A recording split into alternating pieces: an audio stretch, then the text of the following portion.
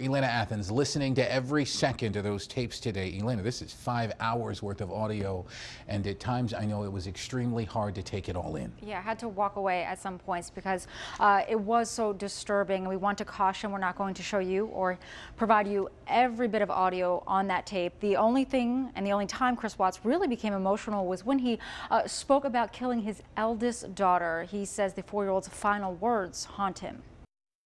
Trust me, I hear that every day when Bella was talking to me. I was like, oh, really? What do you mean? When she said, Daddy, no. Now, this interview was conducted by Colorado investigators. They sat down with Watts in January. That was 2 months after he pleaded guilty to killing his wife, Shannon, his daughters, Bella and Cece, and his unborn son.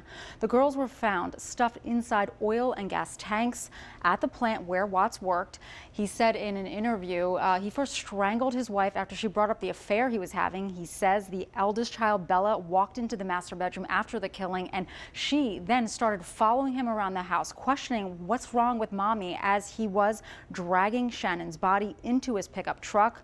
We learned in the tape the children were still alive when they were submerged in tanks. Investigators kept asking him why he did this. He responds repeatedly that he wasn't thinking.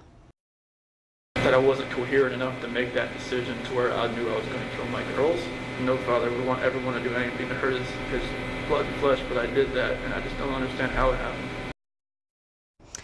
Now, after Watts was arrested and placed in jail, he was put on suicide watch. What Watts talked about doing to help calm his nerves after the killings ahead at 5 o'clock. For now, we're live in the newsroom. Elena Athens, ABC 11 Eyewitness News.